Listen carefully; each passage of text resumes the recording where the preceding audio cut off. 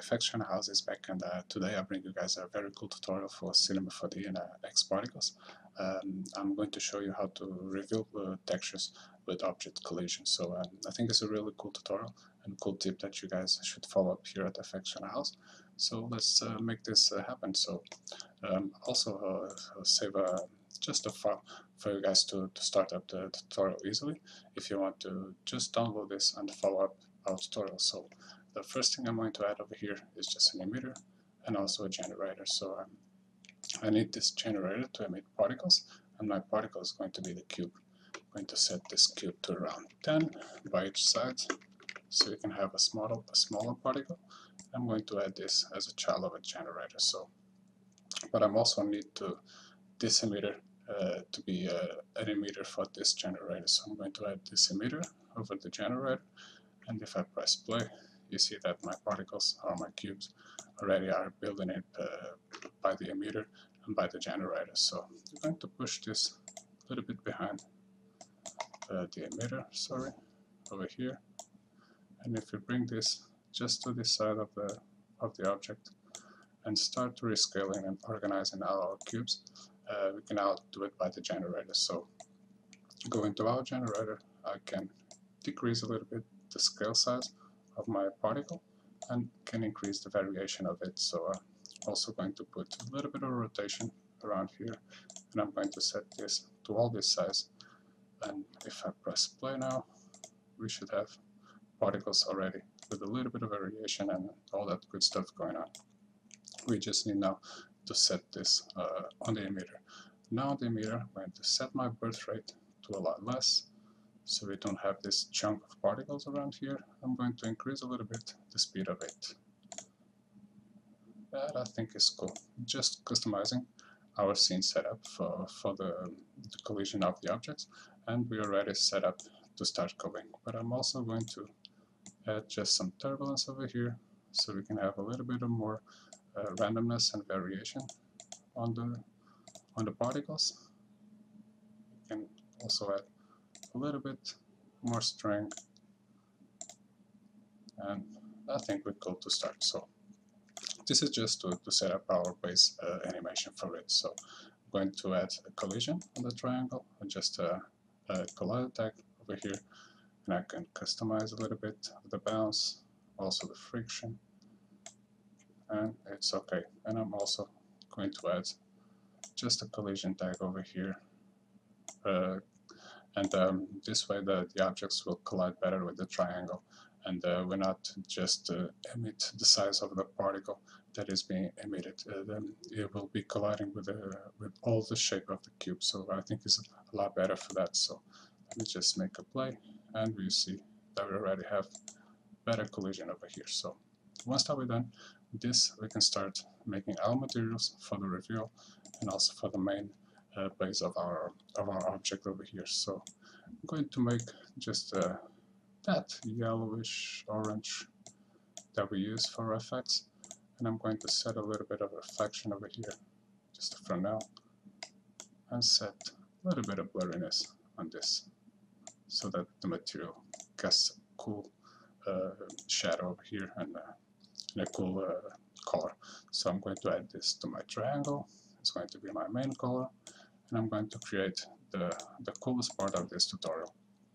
That is the animation texture that we see on the image preview that we did. So I'm going to add on the first color over here colorizer, and on the colorizer you see that you have a scheme like a gradient animating.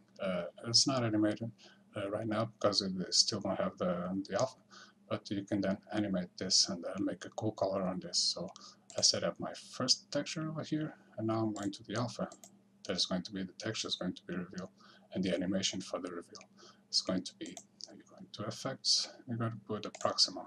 But what the proximal does, the proximal, sorry guys, the proximal will emit the texture from the start to the end. So you'll need to use the vertices, also the edges, and just put a little bit less of the distance over here, so we can have a cooler gradient scheme. So okay, we have this, but now we need to to add our animation, our displacement and our proximal over here to emit by the collision of these particles. So what we need to do is just set up a new particle scene, just a particle geometry, and also a thinking particle setup group. And we're going to add a new group. Going to call this fx particles, and just set up a color around this, just like a blue. Just for the particles, you will not see the color of this. So I'm going to add my particle group onto the particle geometry, and also going to activate my particles on the emitters. So going to the emitter, generate ticking particles, and that's just paste our group over there. And now you can add our geometry over the object of this shader, so we can animate by the collision. So I'm going to press backwards and press play, and just see if you already have this collision working on. So I think we still don't have this because we didn't add the texture over this. So I'm going to add this texture, and I'm going to make a new render and start play. Okay, we have our collision working on, and if you set the render, you see that gradient is already being animated by the collision. So each particle that collides would animate this over and over. So, but the cool part, now you can add a lot of customization on your colors over here. So I'm going to colorizer again. I'm going to choose a texture. I'm going to add a noise, and on this noise, I'm going to choose Nautilus. It's a cool noise to work out. And I'm going to increase a little bit the global scale of it, so we can have like cool chunks of black and cool chunks of white over here. And it merges a large area. So going back again, and we already have our cool texture over here. So, but now you can customize this, having bigger chunks of black or bigger chunks of red, sorry. And you can drag just this down over here, just trying to see if you can get some cool chunks of red. I think it's cool for now. Yeah, it's okay. And if you make a render, you will see that the particles and the objects colliding are already revealing this nice texture. So after that, you can also animate this, because it's a noise, and you always can animate noise. And now you can increase also the texture of this. You can copy this, go to the bump, and going to paste, just set this to a little bit lower, a little bit larger, and copy this texture again, and let's go to our displacement, place this on, and just leave the settings around this so we can make our first renders. And if you see, you're already getting a little bit more detail on the volume of the texture that we are emitting by the proximal and this texture animation. So I think it's a really cool technique for you guys to learn and to use animations or even on stop images. And I was just playing around with Cinema4D and X particles, and I found this up, so I hope you're enjoying this. And it's like this. If you see, we have already our chunks of black and white getting a cool displacement, and it has a very cool cool shader on this. It looks a lot realistic. So now you can just organize this, just so we can have like a final image. Going to the emitter, just set the birth rate a little bit less, and also on the generator, going to set this a little bit lower. I'm going to press play, have our particles running, and now you can also, once we have our emitter running, you can copy and push this around,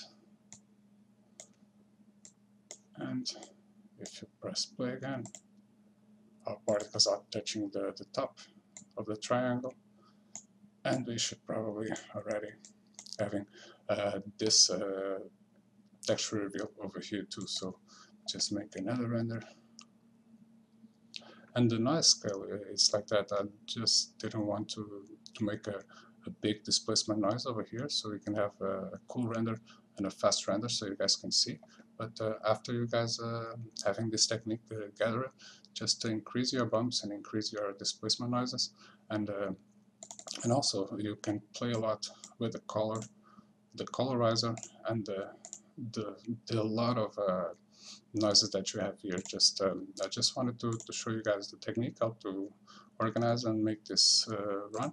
And it's like that, guys. You can also animate the texture and make a cool animation on this, or just make like a stop image for your projects or for your client projects and all that, guys. So hope you enjoyed this quick tip from fxchannelhouse, guys. We have a lot more tutorials on Cinema4D and After Effects and also Xparticles. And I hope you guys continue to follow up our stuff. So if you guys have any questions or any doubts, just leave a comment down there or leave a like. I will be very pleased to that. So guys, see you guys in the next project, and thanks for watching. Cheers! Hey.